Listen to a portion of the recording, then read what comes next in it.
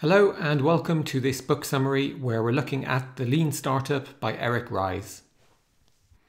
Now, most startups fail, but most of those failures could have been prevented if the Lean Startup methodology had been followed.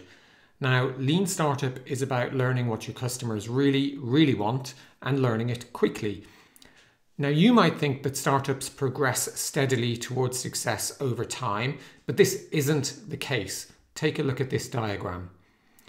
Most new startup founders believe that progress will follow the diagram on the left-hand side. They think they will release their prototype and move forward from there. The reality, though, is very different and more like the diagram on the right.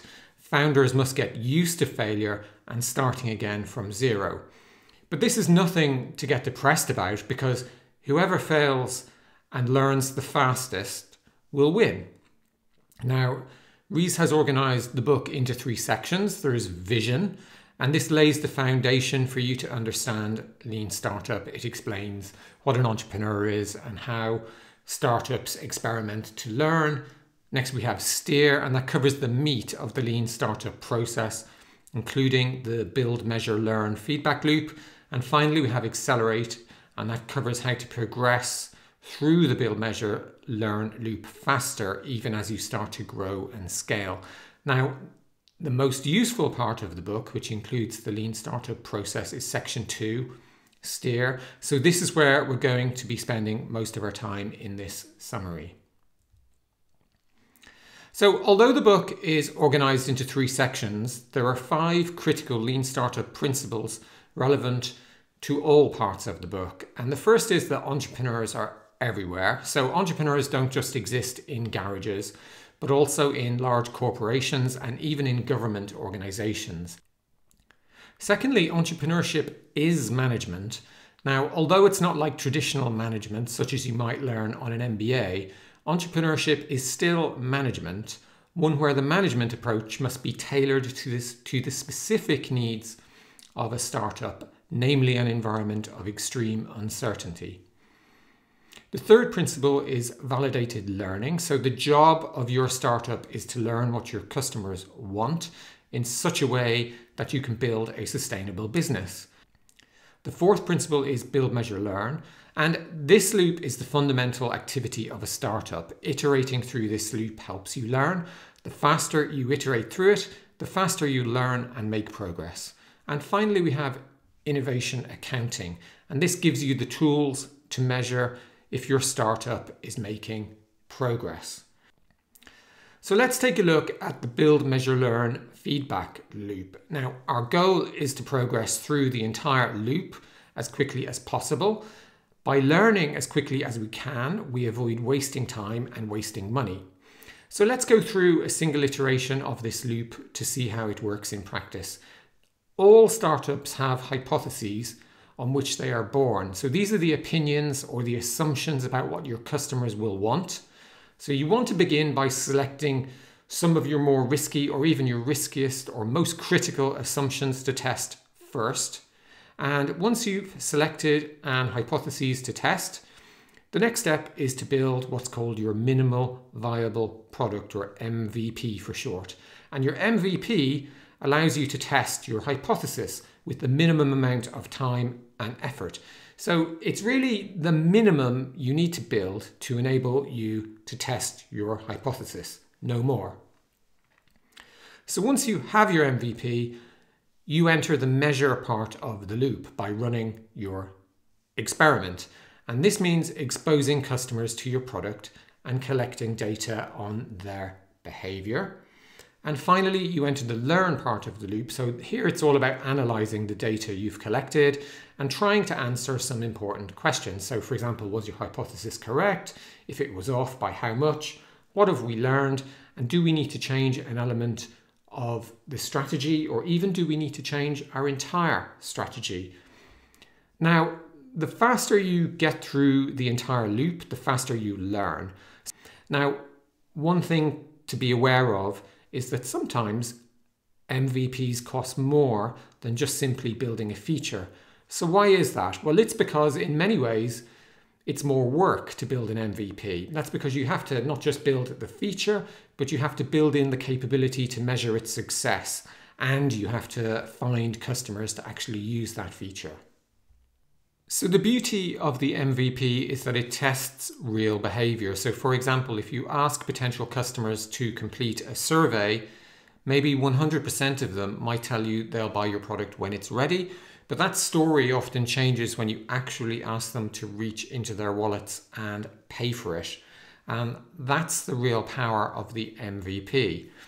Now, let's take a look at the different types of MVP available. So the first is the video MVP, and this works by instead of building a functioning prototype, you simply create a video showing how your product will work, and you then show that video to potential customers to see if it meets their needs and if they want the product when you build it. And also it's a good idea here to ask them to pay for it up front, usually enticing them to pay for it with a substantial discount.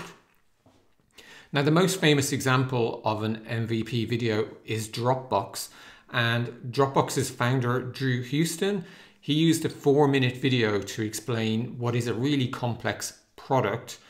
And based on that video, he received some positive feedback and some funds for development. And by using a video, Drew knew that there was demand for his product rather than hoping that there was demand for his product. Next, we have the Concierge MVP. And this is based on the idea that when you're just starting out, you don't need to be able to handle thousands of customers. You just need to make one customer happy. Servicing the customer is actually done manually. Now, that's obviously not scalable, but the point here is to prove the merit of your service before you invest the money and the time to build it. Another type of MVP is called the Wizard of Oz MVP. And in a Wizard of Oz MVP, customers believe they're interacting with your technology product, but they're not. The reality is that behind the scenes, a human is actually doing the work. Now, an example of a real company that started using a Wizard of Oz MVP is Zappos. Now, before Zappos started, the conventional wisdom or assumption at the time was that people wouldn't buy shoes online because they'd want to try them on. So Zappos' founder decided to test this hypothesis that people actually would buy shoes online, and to do this, he simply took photos of shoes and built a simple site selling them. And when a customer purchased some shoes, he went back to the store and bought them at retail price and then mailed them to the customer himself. Now, eventually enough people bought shoes in this way, and he was able to prove that there was indeed a market of people who wanted to buy shoes online. Now, there are also other types of MVPs, and in fact, you're only limited by your imagination in how you create your MVP. But two of the more popular are firstly a landing page MVP. And suppose you have a great idea for some software. So you start to think about your MVP. Now, you might begin this process by trying to design the most critical value-adding part of the software in the simplest way possible. But with a landing page MVP, you don't even need to do that. You only build a web page describing your product, and at the bottom of that page, you simply add a buy button. Now, if people are trying to purchase the product, then maybe you're onto something. But if low or no numbers are trying to buy the product, then perhaps it's time to think again. Now, the key thing to remember with a landing page MVP is that you can use it to test whether customers want to buy your product without having to build a single line of code for your product. Finally, the crowdfunding MVP. Now, crowdfunding platforms such as Kickstarter or Indiegogo not only allow you to validate your idea, but also to receive payment before you've built your product. Now, examples of super successful crowdfunding campaigns include the Pebble smartwatch and also a card game called Exploding Kittens. Now, it can be really scary launching your MVP. You might be scared that someone is going to steal your idea. You might be scared that it's embarrassingly simple and doesn't showcase your true vision for the future. It might dent your pride to launch something that isn't fully ready or has a few quality issues. And these feelings often lead to founders launching their MVP much later than they really need to get results. So innovation accounting is about measuring progress. And this is important because many people put so much effort into the MVP that they forget to really think about what they should be measuring. They only measure vanity metrics or just plain bad metrics. Now, a classic example of a lousy metric is measuring the total number of anything. So total number of sales, total number of users, for example. Useful metrics should always have 3 characteristics known as the 3 A's. And that means they should be actionable. So your metric should show clear cause and effect. So if you perform an experiment, you must understand how that experiment affected your metric. Otherwise, how will you know if you're making progress? The metric should be accessible. So make your metric as simple for everyone in the company to understand as possible. And finally, it should be auditable. So it should be possible to dig into the data and see how a particular metric is put together. And that's going to stop your team arguing about how the metric was constructed in the first place. So far, we've only given examples of bad metrics. So let's take a look at a few examples of good metrics. So things like registration rate percentage, activation rate percentage, the customer lifetime value, and the customer acquisition cost. Now, an excellent way to measure progress is by looking at cohorts. And a cohort is simply a group of people with some shared characteristic.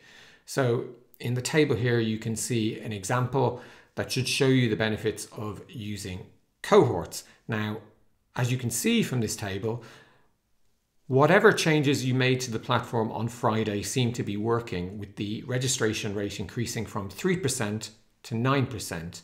Now, if you were looking at a vanity metric of total registrations, then you wouldn't be able to see this improvement. Now, some of you already might have spotted the potential problem with simple cohort testing. And that is namely that there might be something special about Friday that makes a higher percentage of people register on that day. Now, another way to say this is that users might have some bias towards registering on a Friday. So to overcome this problem, we can use what's called A/B testing. Now, A/B testing is simply an experiment whereby you show users 2 or more versions of a page at random during the same period of time. So in this lower table, you can see what might have happened had we run A/B testing rather than cohort testing for our experiment. And as you can see, when the experiment is controlled in this way, it transpired that test B was the best performing. And that means in our original experiment, there was indeed some bias towards users registering on a Friday. And a kind of science lies behind the lean startup and using A/B testing. It's a process that allows genuine good ideas to win rather than politics, hunches, opinions, or market trends. Now, in lean startup, a pivot means to change direction, but to stay grounded in what you've learned. Now, to build a thriving business, you're going to need a clear vision. You also need a strategy to realize this vision, and that's going to consist of things like a business model, a product plan, types of customers you want to attract, etc. And changing your strategy is known as a pivot, but that doesn't mean that your vision changes. So as you can, if you look at this diagram, what you'll find is that your product changes all the time as you update your MVP to test your latest hypothesis and get feedback. And only if your metrics aren't making progress, so your innovation accounting isn't moving you forward, then you pivot by changing your strategy, but your vision never changes. So with that, here's a couple of examples of some famous pivots. Can you guess who they are? So this startup found that their social check-in app was actually mostly used for photo sharing. So they decided to focus on that and do that one thing well? Well, that company became Instagram. And this second company found that nobody was using their mobile app for shopping, but they did discover that they were creating and sharing wish lists. Well, that company became Pinterest. So deciding when to pivot is a really tough decision. And one reason for this is that startups seldom encounter total failure when they test a new idea. And you may feel like your startup is chugging along, but not really gaining any traction. Now, the number one sign that you need to pivot is that your metrics aren't good enough and that your experiments aren't making any progress towards moving the needle. Now, in all likelihood, you're going to pivot later than you should have. And that's because as an entrepreneur, you're probably an optimist and you think that maybe the next experiment will be the one that finally moves the needle. And for this reason, the book recommends a regular pivot or persevere meeting to specifically discuss if you should pivot or not. And in the diagram here, you can see that our initial attempts at an MVP eventually lead to a bit of a breakthrough and some improved maturity. But after that, although things are ticking along at this new level, we can't figure out how to improve metrics further, and it's eventually decided to pivot. And as you can see, this took our maturity back to zero, but we did keep the valuable lessons we learned along the way from our previous experiments. And you shouldn't think of pivots as a bad thing. You're almost certainly going to experience that users don't respond as well to your ideas as you'd hoped.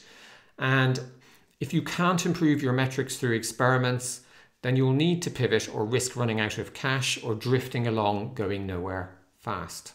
So before we wrap up, let's take a look at some common misconceptions about lean startup. So the first one is that lean startup is cheap. Well, the reality is that lean startup is not about money. It's actually about speed. Most lean startup companies can deploy large amounts of capital when they need to. The second misconception is that lean startup is only for technology and internet companies. Well, the reality is that lean startup can be used for all startups that face uncertainty about what potential customers want. And the third misconception is that lean startups use data rather than having a vision. Well, the reality is that their vision and belief drives lean startups, but they test every element of that vision and every element of their belief. So in summary, the lean startup is designed for any startup or business that has to manage uncertainty. A core principle of lean startup is that the faster you learn, the faster you succeed. And the only way to learn is to get the product or service in front of real paying customers. Now, taking your ego out of the equation as a founder is essential. And that's because with lean startup, what you believe about your customers is going to be proved wrong, and it's going to be proved wrong a lot. But it's better to learn that quickly, as that way you'll have the best chance of building a sustainable business. The alternative is to, yes, be comfortable and happy, but on a more or less guaranteed path to failure. So overall, this book contains loads of really useful information, but one problem I found with it was it didn't flow all that well. So I think in terms of content, it's a definite 10 out of 10. Go out and buy this book. But overall, I have to give it a 9 out of 10 because I think it could have been much better structured. So that's it from me. Really hope you enjoyed this summary, and I look forward to speaking to you again soon.